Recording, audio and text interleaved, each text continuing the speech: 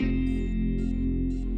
just have you brush your face just off the right side of your face there, just so. I don't want to see people as a victim and see me as a victim. I want people to see me as a survivor. A little bit. The thing I learned from my own experience, I wasn't sharing like my problems or my issues, like my marriage issues or issues of domestic violence. When I was experiencing it, I felt that it was a shame for me as well, but I didn't realize at that time that it's not a shame for me, it's a shame for the people who are involved in it, so it's not me.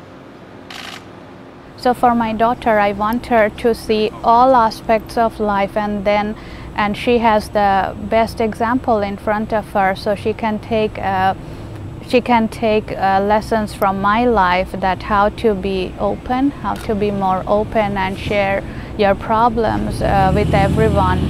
Each moment I miss seeing her, and then not only her, I miss seeing people. Like for me, nature, I have seen mountains, I have seen oceans, so they can't change. I guess those things I can still visualize, like how they are, if anyone describes it to me.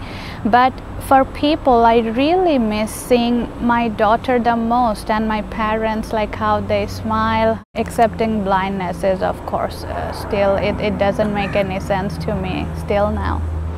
10 meters away that we're going to do a picture in. I just told myself, you know, like you are still living, you are still breathing, and so many people love you, so many people care for you, so you have to keep on going. And I guess I draw the strength from the love and support I'm receiving from my family, friends.